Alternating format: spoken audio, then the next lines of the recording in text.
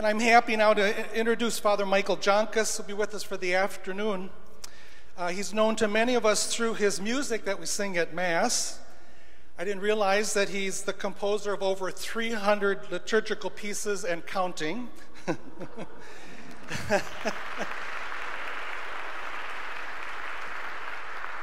I think we've only sung 250 of them in my church, so.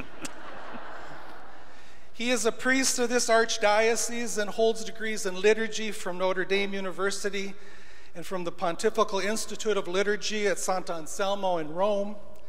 Father Michael has served in parish ministry and campus ministry and has been a professor in Catholic studies at the University of St. Thomas.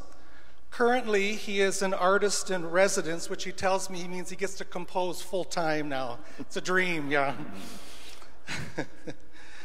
Father Michael is going to take this afternoon to consider really the question of the theme of this day, of being holy as God is holy. And what are its implications? What could they be for us as ministers who serve and lead in our parishes?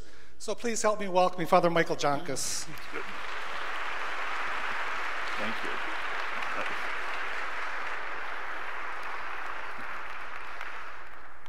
I always believe in letting people know what I'm going to do, so if they want to leave, they can. I have basically three things that I want to do with you today. First half hour is to look at, from an anthropological point of view, what holiness might be, and then go to the scriptures and look at the holiness of God. Then we take a little break. Second half hour, I want to look at the holiness of Christ and the holiness of the Holy Spirit. Take a little break. And at the end, the holiness of the church. So, as that famous theologian Betty Davis once said, fasten your seatbelts, this is going to be a bumpy ride. Now, I want to start by grounding the entire presentation in the prayer, the formal liturgy of the church. And one of the segments of our Eucharistic prayers, revised after the Second Vatican Council, is called the Vere Sanctus. You probably remember at the end of the preface we all sing Sanctus, Sanctus, Sanctus, Holy, Holy, Holy. And then the priest begins the Eucharistic prayer by saying, Vere Sanctus, truly you are holy. Now, I want you to hear the various Eucharistic prayers, what they say. You are indeed holy, O Lord, the fount of all holiness. You are indeed holy, O Lord, and all you have created rightly gives you praise. For through your Son, our Lord Jesus Christ, by the power and the working of the Holy Spirit, you give life to all things and make them holy. And you never cease to gather a people to yourself, so that from the rising of the sun to its setting, a pure sacrifice might be offered to your name. You are indeed holy, O Lord, and from the world's beginning are ceaselessly at work, so that the human race may become holy, just as you yourself are holy. You see, not just the church, but the entire universe of human beings. And final example, you are indeed holy and to be glorified, O God, who love the human race and who always walk with us on the journey of life. Blessed indeed is your Son, present in our midst when we are gathered by his love, and when, as once for the disciples, so now for us, he opens the scriptures and breaks the bread. I think those are stunning texts, and they're worthy of a fair amount of contemplation. But for what I'm going to do, that's just background now. What I'm going to do is try to get at the idea of the holy. And to do that, I'm going to use three languages. Language number one is going to be Hebrew. And the word I want you to remember is Kodesh. Excellent. Now, Kodesh actually means to cut, to sever, to divide, to separate. And the idea is that holiness is a quality that separates whatever it is, a time, a season, a person, that separates that from the profane, right? Tohar, the question of purity or cleanness, also comes into this idea of kodesh. In the New Testament, we shift to Greek, and the word here is hagios. Hagios, right? And here it means belonging now to cultic worship, or to the gods, plural, because it's a culture that believed in multiple gods. I hope you can also see that it gets adopted by the early Christians in their writing to talk about those of us who are baptized. We are the hagioi, we are the holy ones, we are the saints, right? And likewise, there's a contrasting term, hagnos, which means clear or pure, like the purity, cleanness that we see in the Hebrew form. But the biggest one is a Latin phrase that Rudolf Otto codified in 1917. He explored the idea of the holy and used a completely new term, the numinous, the numinous. And when they asked him to define it, he jumped to Latin. The mysterium tremendum et fascinans. It is the overwhelming, magnificent, tremendous mystery which is terrifying, but at the same time is attractive and alluring and fascinating. To hold those two things together, this overwhelming otherness and a kind of allure, is what the holy is about. So for Rudolf Otto, negatively, it's the sacred minus its moral and rational aspects. So most of us, when we think of holiness, automatically think of people who do good deeds. They're morally upright. It's not how the Bible thinks about it. So it's the sacred minus its moral and rational aspects. And positively, the holy does three things. It inspires awe, which in most of us means that we're profoundly uneasy. To enter into the realm of the sacred is to have a sense that I don't belong here. This is not my world of space and time. Something else is happening here. A sense, secondly, of overpoweringness, which tends to generate a feeling of humility before the creator of all the stars of the heavens. Who am I, right? And finally, a sense of energy, that this power is something that has immense vigor, that it's stronger than we are. And thus the idea of worshiping the holy is, at least for Rudolf Otto, something that's true for all human beings. Now, I'm going to shift now to Israel's culture map. So rather than looking at the holy considered generally, I'm going to look specifically now at how our Jewish brothers and sisters thought about holiness. Now, to get into this, I have to warn you, this is anthropological theory. And the idea is that you can analyze different cultures by putting them on certain kinds of grids. In this case, I'm going to give you two axes, and you'll see how it operates. But just to make it clear that frankly, all human societies have these kind of culture maps. They're frequently the things we are trained to do that we never think about. It's just what the culture tells us is the right thing to do. And my easiest example, well, I'll give you two examples. Imagine now that you have a glass of pure, clean water, and you take a sip of the water, and you swirl it around in your mouth, and then you spit it back into the glass, and then drink it down. Right? What's your visceral reaction? Except think, there's nothing in the glass that wasn't in you first, right? It's a cultural map, right? I'll give you another one, and this I give to my mother. I really give her credit for this. There are proper and improper ways of dealing with our viscous fluids, right?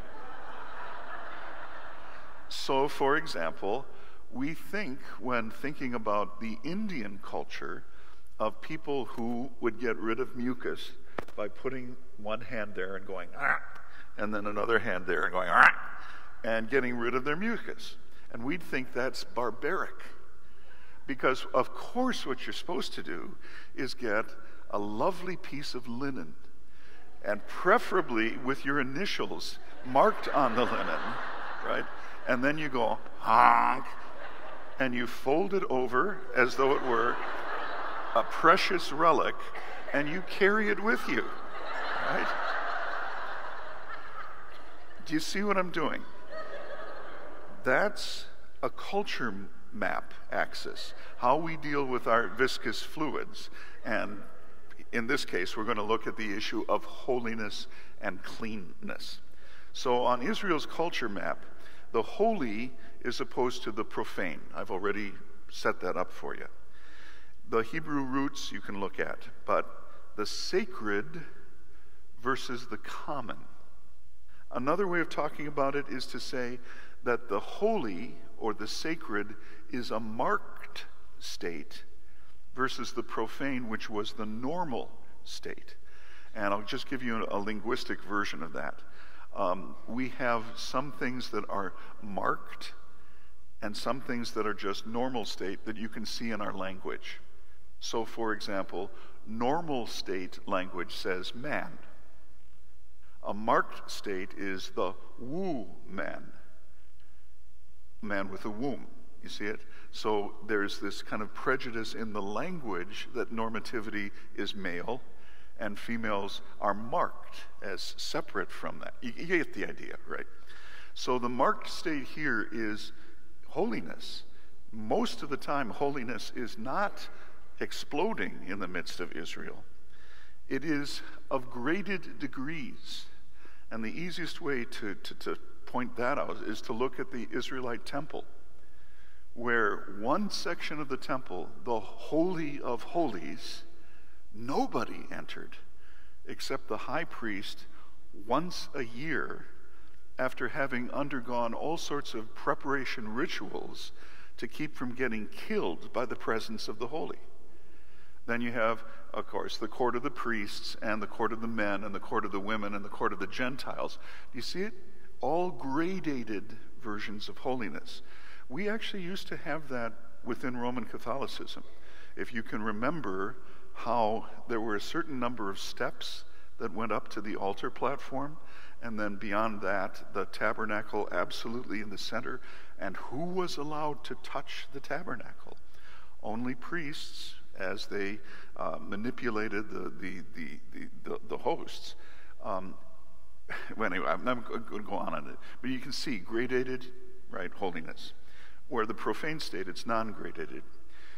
Holiness is powerful and frankly deadly, because we profane people in our common world are not proper to that world.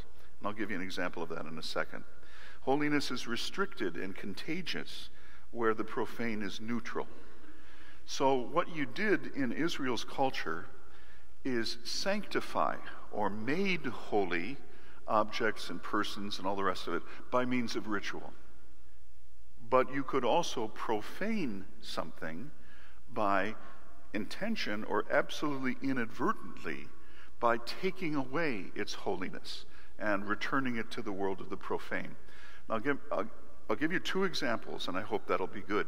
Do you remember the story of David bringing the Ark of the Covenant to Bethlehem? And the Ark is on the back of a donkey. And so it's tilting back and forth, back and forth. And one poor schlub reaches out, right, to make sure that the Ark of the Covenant is upright, that it doesn't fall into the dust. So he touches the Ark and is immediately killed. And we read that passage and think, this is just bizarre. Why would the God of the heavens kill someone simply because he wanted to make sure that the Ark of the Covenant didn't fall into the dust? Well, what we don't get is that for this world, holiness can appear like nuclear power appears for us. Utterly invisible, completely powerful, and frankly, nuclear power doesn't care whether or not I have the right intention when I walk into the reactor. I have to have protective clothing or I'm going to die, right? Same issue here. The power of God, power of Yahweh, is so intense that it needs to be protected against. On the other hand, one can profane things totally inadvertently. So if a rabbi was supposed to keep himself ritually clean, and that's the next thing we're going to look at, if he was walking out among the people and the shadow of a menstruating woman fell on him, he was made ritually unclean. It wasn't his intention. Do you see the thing that's going on? The way Israel maps its world. So part of it is that holy and profane categorize space, time, persons, objects, and offerings. But it also has another axis, which is the clean and the unclean. The clean is stuff that belongs. It's in place. The unclean is the stuff that's out of bounds. Now, don't think about this as dirt. It has nothing to do with dirt. It's a different way of marking the culture map for Israel. So, different core words. The normal state is to be clean. To be unclean, out of bounds, is the marked state. Cleanliness is non-graded, but there's all sorts of graded degrees of uncleanliness.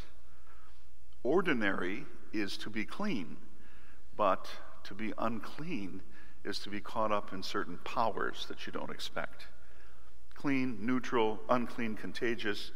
And what do? You cleanse, you make something clean, again by ritual, usually water. And secondly, you can pollute or make something unclean by activity or inadvertently. So I did that really fast, but you can see it's the same kind of cultural map that you've got, but just with new terms. So this categorizes space, persons, objects, and food. Now, here's the most important thing I want you to get from this. What are the consequences of Israel thinking about holiness in this way? To be profane or clean was normal. It was the typical state of daily life. To be holy or unclean was extraordinary and contagious. It put you in a different status vis-a-vis the culture. Holy and clean, that's okay, not a problem. Profane and clean, that's okay, not a problem. Profane and unclean, that's okay, not a problem. But holy and unclean, that's a nuclear reaction, right?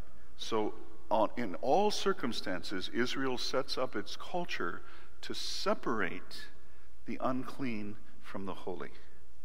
Really important. Okay. Good enough? Okay. Now I'm just checking time here. Okay. Now, what I want to deal with, secondly, is God's holiness. And I'm going to use three Old Testament examples for you. God's holiness is his defining characteristic. It's not an aspect of who he is or what he does. It is the essence of who he is. Remember Isaiah?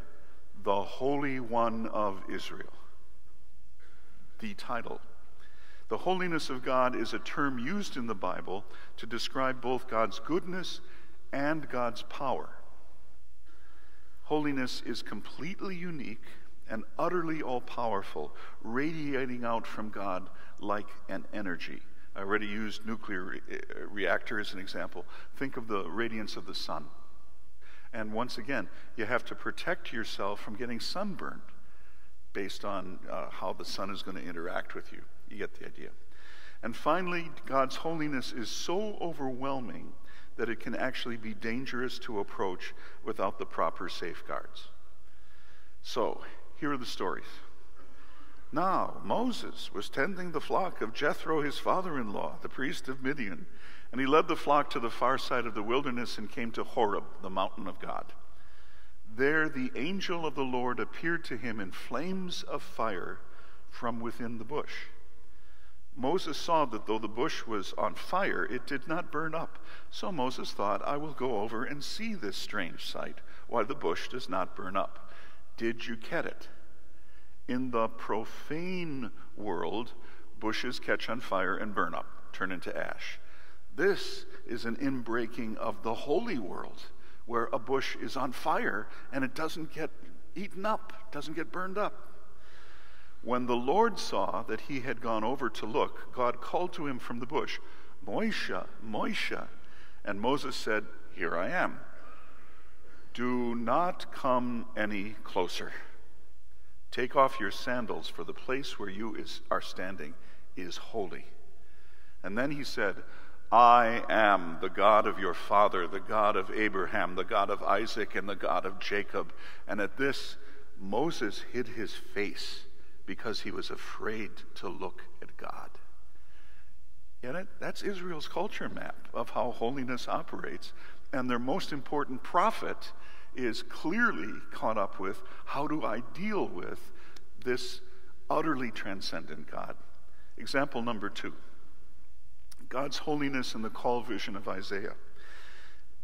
Says Isaiah, in the year that King Uzziah died, I saw the Lord high and exalted, seated on a throne, and the train of his robe filled the temple. Did you catch that? It must be unbelievably massive if just the train of his robe was enough to fill the entire temple. Above him were seraphim, seraph. You remember seraph serpents? The fiery serpents when their bite hit.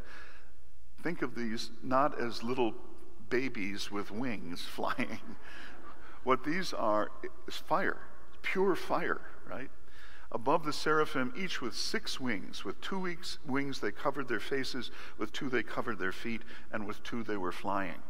Even the heavenly beings are terrified of the presence of God, of God's holiness.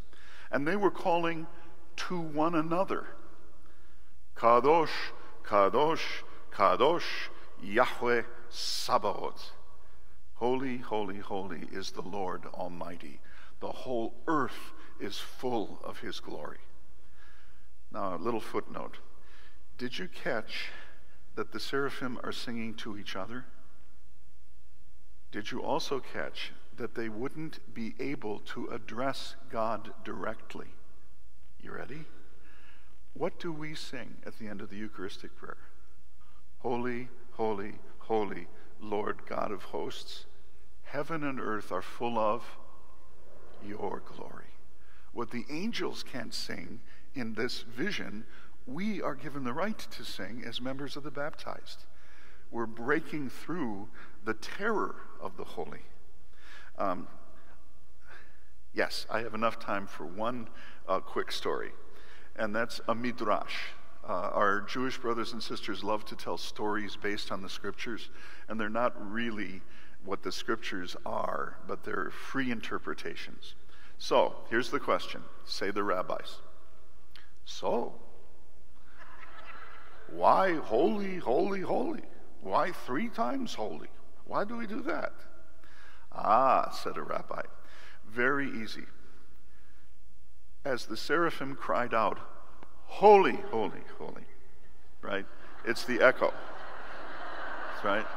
So when you go to the cathedral and get to celebrate there, the Lord be with you, you, right? So holy, holy, holy. Alternative, and this one's actually my favorite.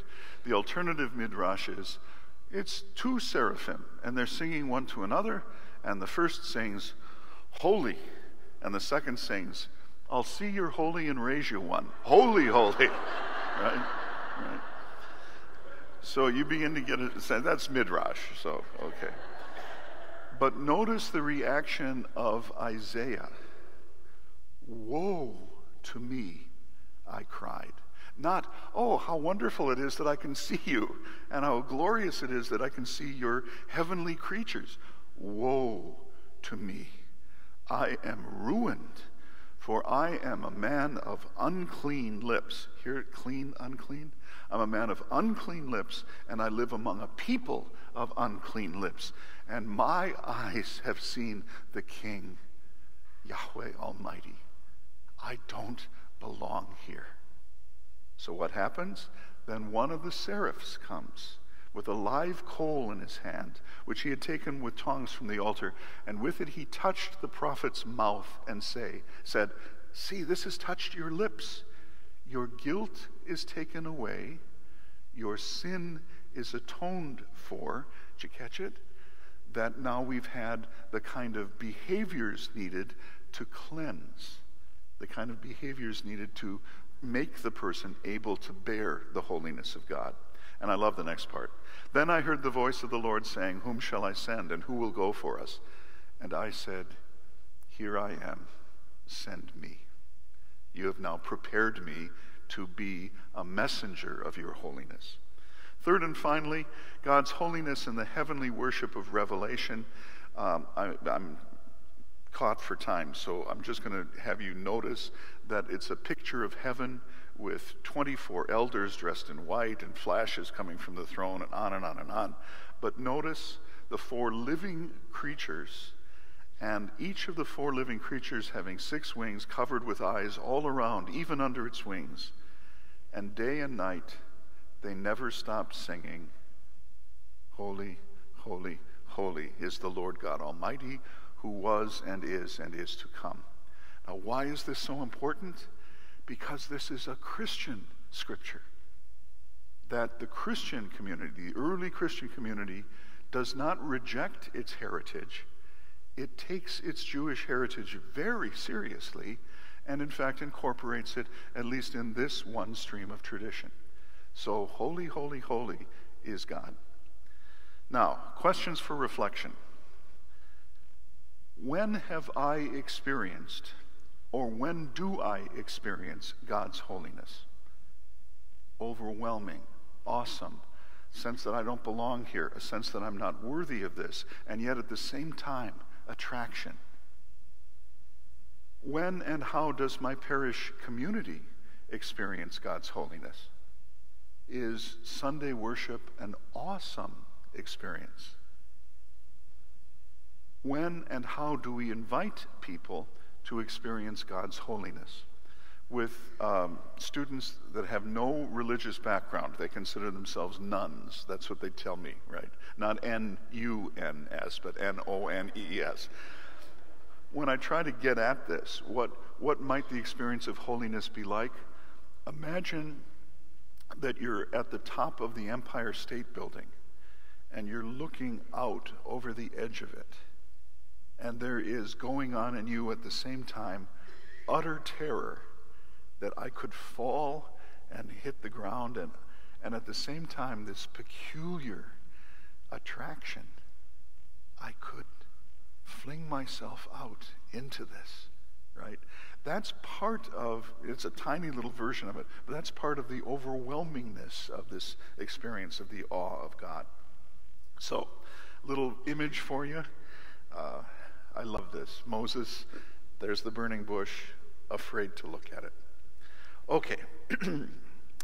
Now, the next part of this is Christ's holiness. And I'm going to do this likewise with just 3 images. But I'm going to back it up first by saying the issue is really for Christians.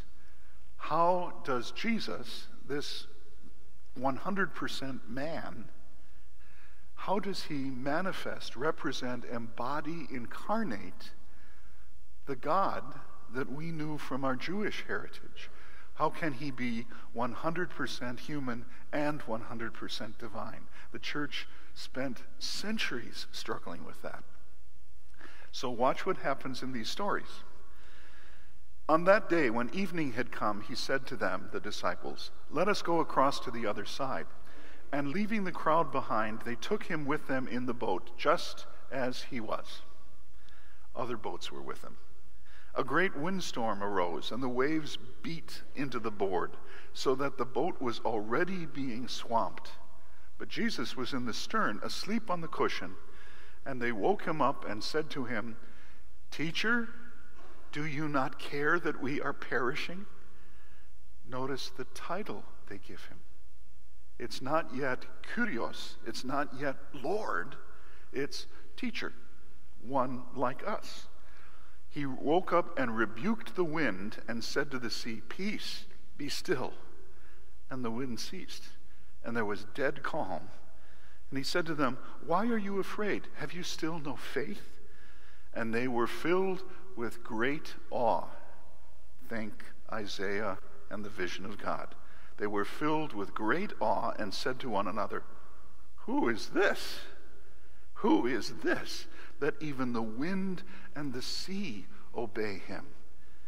He's not just a human being, although he's totally human being. Who is he? What is he? Right? And that sense of awe, and again, you'll see the same kind of things in some of the stories about Peter, a sense that I don't belong in your presence. Leave me, Lord. I'm a sinful man. Right? Next part. Oh dear. You must talk among yourselves because this just closed down on me. Okay. Let's see if I can get it to work. There we go. So, Christ's holiness now in the miraculous catch of fish. Is that what's up? Okay. When he had finished speaking, he said to Simon, "Put out into the deep water and let down the nets for a catch." And Simon answered, "Master," right? Not Lord, but Master. "We've worked hard all night and haven't caught anything, but because you say so, I'll let down the nets." And when they had done so, they caught such a large number of fish that their nets began to break. So they signaled their partners in the other boat to come and help them. And they came and filled both boats so that they began to sink.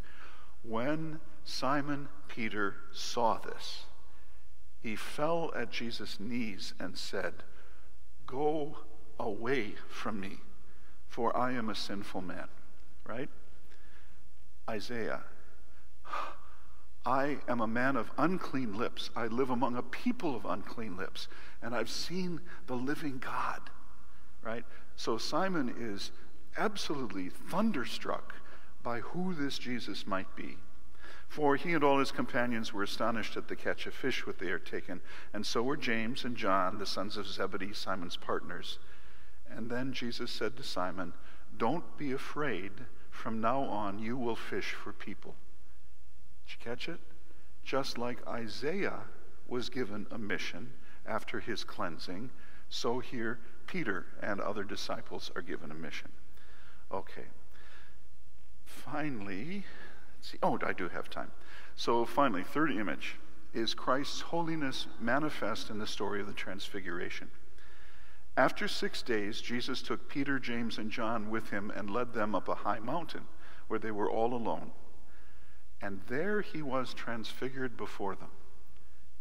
His clothes became dazzling white, whiter than anyone in the world could bleach them. And there appeared before them Elijah and Moses, who were talking with Jesus.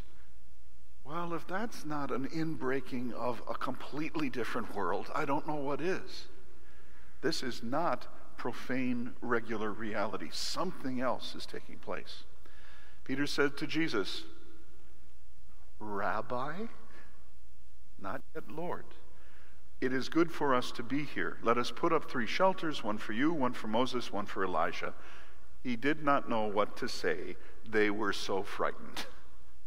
I think that's a stunning insight.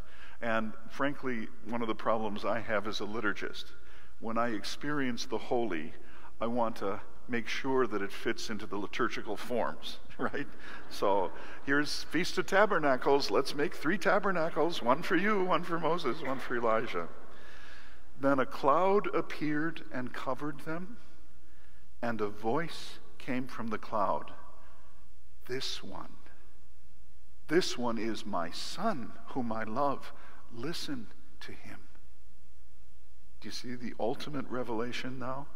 That this is not just a human being, although he is totally a human being.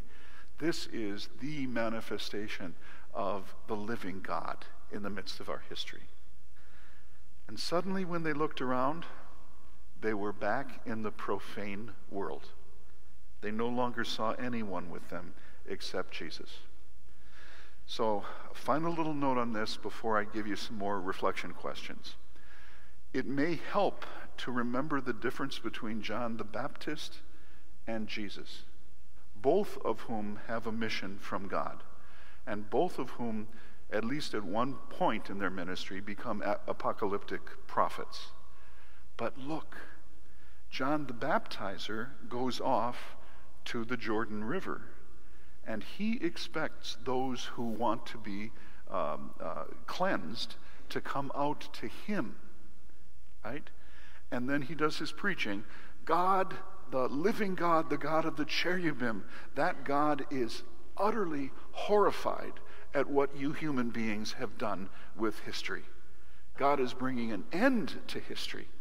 And maybe, just maybe, if you plunge into the waters will protect you from the holiness of God.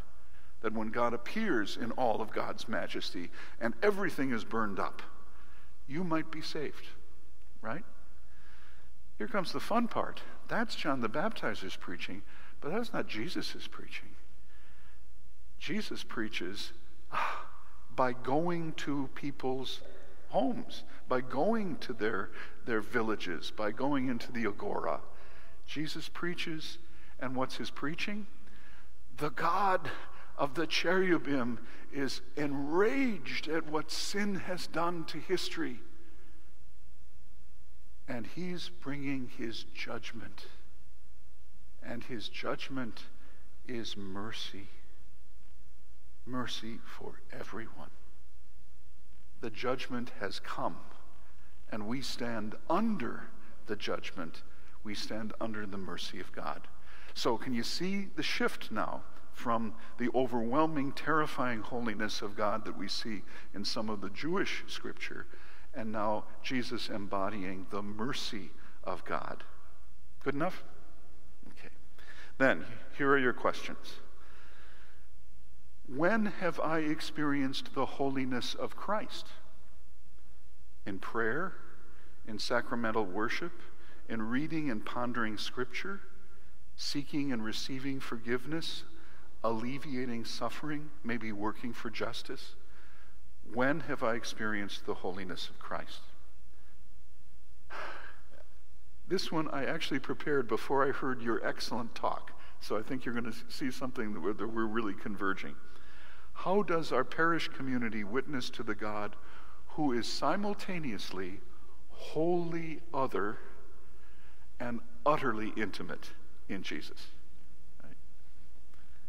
Third and finally, how do we then accompany people as they experience Christ's holiness at different stages in their life?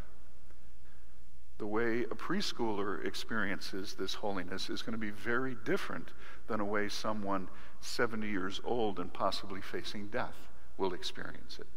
How do we accompany folks? Okay, and an image of the Transfiguration. Good, that's up. Good. Now, the holiness of the Holy Spirit. And this one, frankly, I could only do by pointing to some words in the different languages. So if you want to look this up, what's really helpful is Isaiah chapter 11, verse 2, where notice ruach, the term that we were talking about, wind, spirit, breath, right? The ruach Yahweh, the breath of God, the Spirit of God, is revealed as the spirit of Chachma and Bina, wisdom and understanding. Esa Gebura, of counsel and might. Da'at and Yirat, the spirit of knowledge and of fear of Yahweh, the holy fear, the appropriate fear, right? So you get that coming from Jewish scripture, and the Christian scriptures likewise don't so much give us examples of the Holy Spirit operating, so much as giving titles. The pneumatos hagiou, remember hagios, holy? The Holy Spirit, the Spirit of God. The parakletos, the comforter. The advocate, parakletos, alongside speaker. I love this. the defense attorney that speaks on your behalf in the trials, right? The paraclete. The pneumatis aletheas, the spirit of truth, and ultimately it is the Spirit of Christ. Welcome to orthodoxy, that by pondering these scriptures, we come to know that the Spirit of God the Father and the Spirit of Christ is the Holy Spirit. So this triune God is finally not articulated theologically, but certainly given to us, prepared for us by the scriptures. What are your questions for reflection? So, how do I discern the presence and the guidance of the Holy Spirit in my life? Exactly your question. How do I discern this? How do I learn to discern this? How do we discern the presence and guidance of the Holy Spirit in our parish community or even our local church?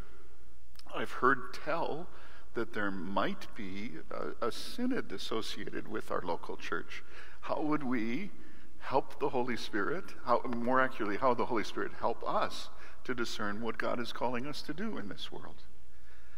Third, okay, and then, yeah, I love that, because, again, no exact images, but these swirls of color, which may give you a sense of the freedom of the Spirit. I think I have enough time. I do. Okay. Now, what are the life impacts of God's holiness, if our exploration is in any way adequate? First, holiness provides comfort. The fact that God is holy is something you can cling to in the really breakdown moments of life. Evil is not in control. Injustice does not rule. Corruption is not king, and Satan will not have victory. That's a profound truth. God is and always will be worthy of trust because God is holiness. I love that. I'm a depressive, like most artists. I hit these bottom things and it seems like the whole world is falling apart. To be able to cling to the fact of the holiness of God is a magnificent gift. Holiness induces rebuke. It is only in the face of the holiness of God that we fully realize, here it comes, that sin is more than a list of bad behaviors. I missed my morning and evening prayers 126 times, right? Now, by the way, missing morning and evening prayers can be sinful. It's possible. But listing them as a bunch of bad behaviors doesn't get at the heart of what sin is. It's more than breaking a set of abstract rules. What is sin? It is a disastrous condition of the heart that causes us to willingly and repeatedly rebel against the authority of God and do what we were never intended to do. The madness of rejecting overpowering love, and yet there it is. So experiencing holiness invites rebuke. We begin to discover that we are not as holy as we think we are. And that is not necessarily tragedy. It becomes instead an impetus to trusting the God, to receiving from the God what God wishes to give to us, grace. Thirdly, holiness defines calling. To say that we are holy means that we have been set apart by God's grace for God's purpose.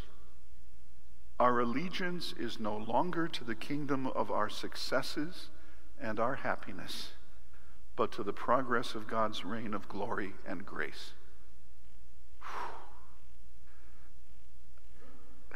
I can't say anything more about that. That's just right. That's our calling. Okay. So finally, the holiness of the church. Ephesians 5, Christ loved the church and gave himself up for her to make her holy, cleansing her by the washing with water through the word. Did you catch it? Baptism. But baptism now in the context of the Jewish heritage of water as a way of protecting oneself against the outbreak of God's holiness.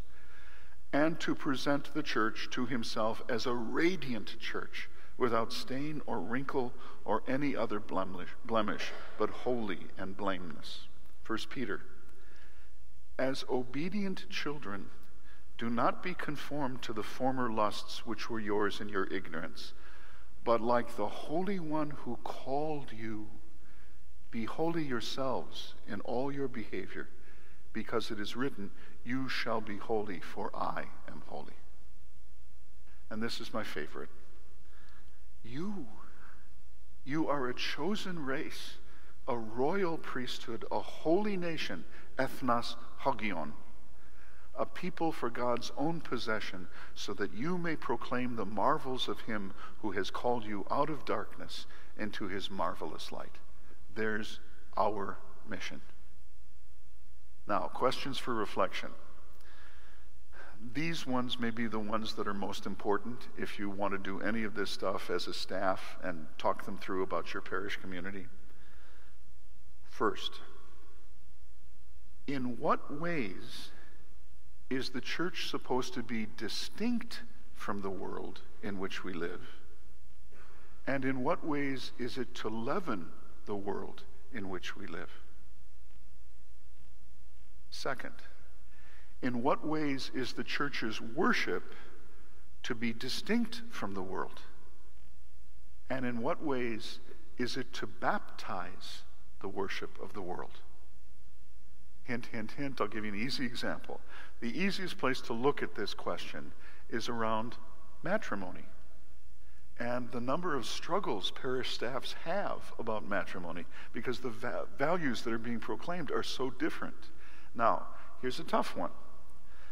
It is quite possible to interpret the procession of the bride with her father down the center aisle of the church at a wedding. It's possible to interpret that as the triumph of sexism because she, as chattel property, is on the arm of one man who transfers her into the ownership of another man just before the altar. You could argue that, but anyone who's experienced it knows that this is in many cases a daughter's chance to have an intimate interaction with her father. And that interaction of love is not something to be scorned. It might be something to be blessed. You hear it? That the church baptizes that. It makes it part of the church's own worship. Yep, good enough. Oh, gee, it closed on me again. I have to... There we go. So, in what ways is the church's worship to be distinct from the world, and in what ways is it to baptize the world? In what ways is the church's message to be distinct from the world's message? Our secular narrative, by and large, is progress. Every day, in every way, we're getting better and better. The church's understanding of sin and judgment cuts through that narrative. No. While the hope of redemption and free grace through Christ's work offers hope if we begin to despair at the power of evil at work in our world. See it? What's the narrative that we bring to this? How do we interact with the narrative of the world? So in what ways is it to be distinct from the world's message, and in what ways is it to identify and confirm the gospel values at work in the world? Fourth and finally, in what ways is the church to display a distinct unity versus the cultural, political, racial, socioeconomic, and class fragmentation of the world? Are we the vision of what humanity might be according to God's will? Maybe. And you see now a lovely John August Swanson serigraph, The Festival of Lights, which I tend to see as a meditation on the reality of the church. And I thought in the next 8 minutes, if there are wonders, questions, problems, hopes, desires, or fears, I'd be happy to try to entertain them if you want to raise them. And then we have a final ritual act together. So, Comments, questions, wonders, problems, hopes, desires, fears? Yeah.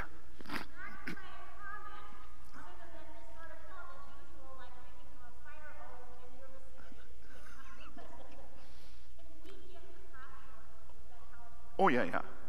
I assume the versions of, yeah, sure.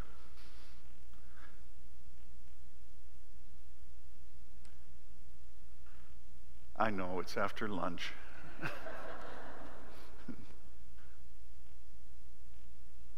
Okay. Well, okay. Then I think what we need to do, oh, go ahead.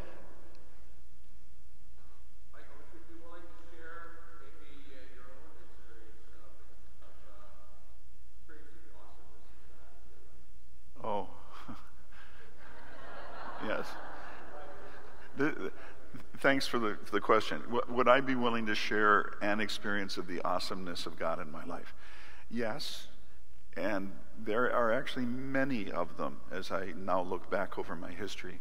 But probably the most intense was coming down with Guillain-Barré and being paralyzed. And everything I knew about myself, what was regular life, profane existence, was taken away. I couldn't talk. I couldn't feed myself. None of that. And when I tried to pray, all the forms of prayer that were available to me as a priest, the divine office, mass, I couldn't do any of those because I couldn't see, right? So a different experience of God arose through that. Partially it was because I was absolutely surrounded by love. My family and my friends coming to visit me. I won't go on that. I get a little emotional. But what happened then to my experience of God was it became much more visceral. God, I know now, is a God of rescue. There's no reason why I should have been. And yet, I believe he did rescue me for some purpose. And I'm profoundly aware of two things. Number one, my own sinfulness in the light of his call. And two, his absolute faithfulness and the gratitude I have for that. So, is that okay? Good.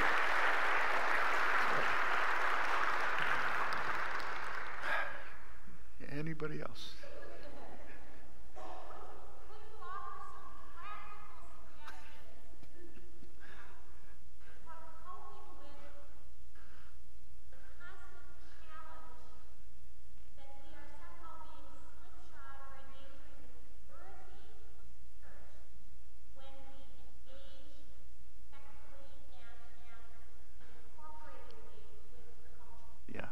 That's a profound question. And I will just say this. I am really happy to be part of the Catholic Christian tradition because we spend all of our time not only looking back over 20 centuries to get some kind of insights into what happened then, maybe telling us something about what we need to do now, but we're also looking ahead. And meanwhile, we're engaging with each other from different cultures and different assumptions and different expectations. I think that's absolutely stunning. That's why I love being a Catholic Christian. Now, please don't take this too seriously, right? I think there are times when some ministers believe that it's their responsibility to protect Jesus from the church. To protect Jesus from the church's own members. And that doesn't make any sense to me at all. No, I mean, we are the people of radical welcome, as Jesus was. Now, figuring out how that's going to work in our world of space and time, that's the ongoing discussion. Does that help at all? Yeah.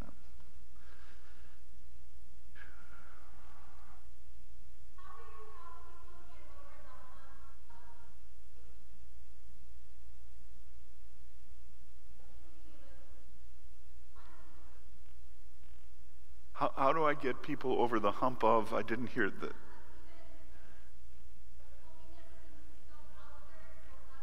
Oh. Yeah. Okay, the honest answer is I don't know, right? Because each individual story is so different. But these are the principles I'd use. Number one, it's not me, it's the Spirit. The Spirit is the one who will evoke in people this hunger for union with God that we call holiness, this kind of transformation. The Eastern fathers call it theosis, to become divinized, right? Now, where does that, so first point is it's the Spirit that's going to actually do that longing in people. But the second is to try to find appropriate moments in people's lives when they might be open to a deeper meaning to their human experience. And frankly, even though I'm not very good at it, I love working with pre-marriage couples because there is this breakthrough in them. Now, again, naive sometimes, the line that we had here from Michael Naughton, our love will see us through, right? But what they have is this incredible sense that they are no longer to live for themselves. They're to live for another. And it is, I think, pretty easy to make the connection in their life experience to then try to figure out, can you see that Jesus himself lived for you and lives for you? He might also be appealing to you to live for him and his message. So in the end, I think it's finding those transformative moments in people's lives and then trying to capitalize on it. So, best I can come up with, sorry. Okay, you get the last word.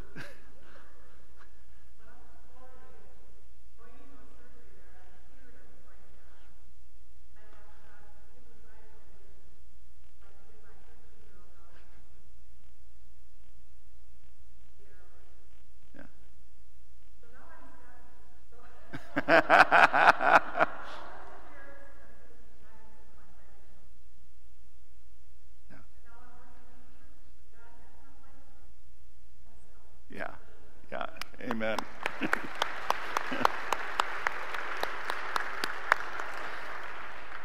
Well, I can salute our soundboard people, and there's a final thing I'd like us all to do.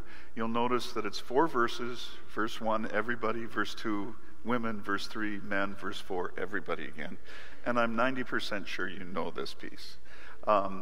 The version of it is by a comrade of mine named Tony Alonzo. Tony's originally from Austin, Minnesota, and is a new generation of church composers. But on this particular collection, he's taking old hymns and putting more contemporary accompaniments to them. So I'd invite you to stand, and we'll end my presentation with Holy, Holy, Holy.